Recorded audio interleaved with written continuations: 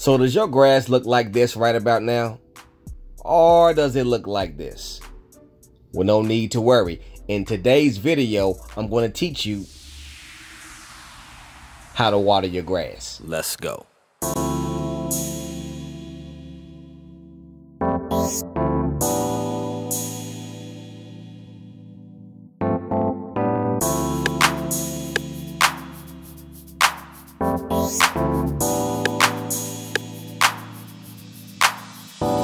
So the first thing that you're going to need is a sprinkler. This is the one that I choose to use to water my lawn. You can use any type of sprinkler that you want. You can go to any big box store. They'll have plenty of sprinklers there that can be able to fit and match your budget. The next thing that you're going to need is these sprinkler slash rain gauges. Now I got these things off of Amazon. These things cost me like 11 bucks. It was very easy to purchase. As you see at the bottom of it, it has a spike. You insert these things into your lawn, and when you run your sprinklers, it's going to fill this cup up. As you see on the right hand side, it has a half an inch, and when it fills all the way up to the top, it's 1.5 inches. This is going to be easy for you to be able to use to know exactly how much water is getting in your lawn.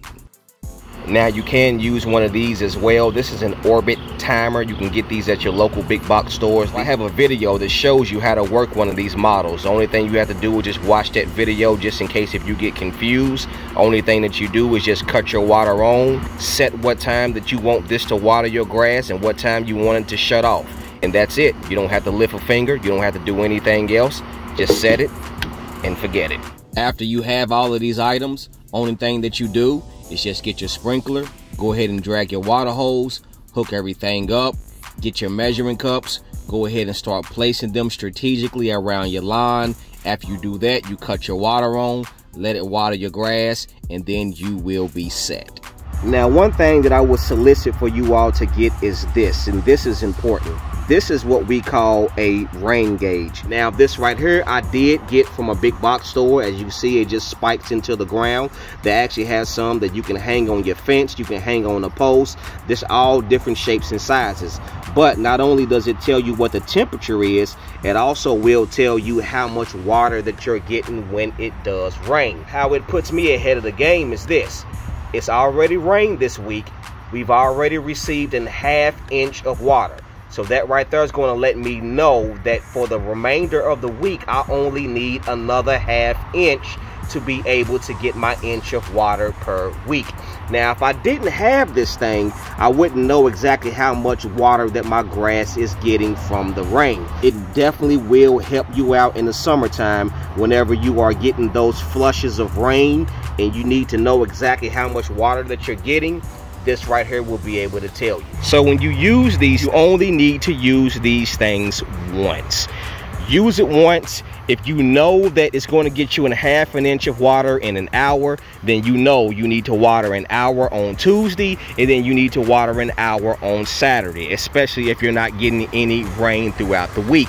Since we've already gotten 1/2 inch of water early in the week from the rain, that means I only need to water my grass one time. Watering it one time is going to be able to give me 1/2 inch of water from now, and then 1/2 inch of water that I've gotten from the rain that rained earlier this week, which gives me 1 inch of water a week.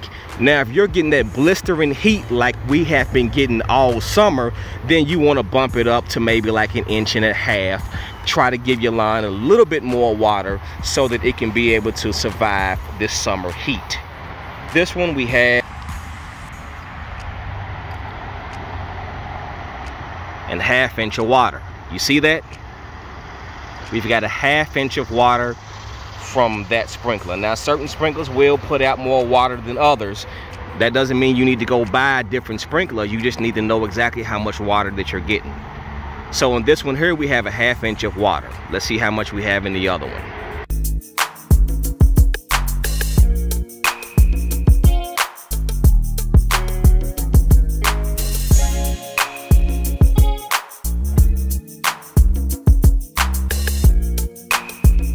When it rains at nighttime, you can't do anything, but what you can do is control the controllables. Control what time you are watering it. And the reason why you want to water in the morning time is because you want the sun to be able to evaporate the water that is on the grass.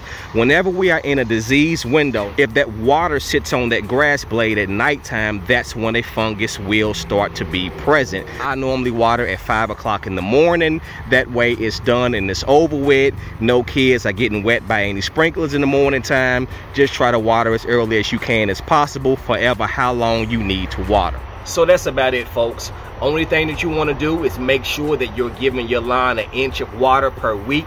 It doesn't matter if you're getting some of that water from the rain or if you're getting some of that water from your sprinkler.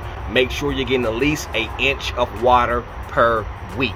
Now, everybody's been having a hot summer this summer. It's been a drought everywhere. Whenever you're going through extended periods of just nothing but sun and no rain, you want to try to bump that up a little bit more. As you see, I got 1/2 inch of water using my measuring cups. That's one of the best ways that I know that you can be able to measure your water.